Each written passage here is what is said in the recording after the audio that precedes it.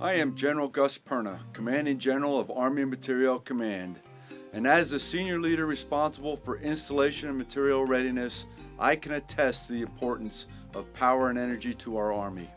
From installation readiness to battlefield sustainment, energy resilience is operationally necessary, mission critical, and financially prudent.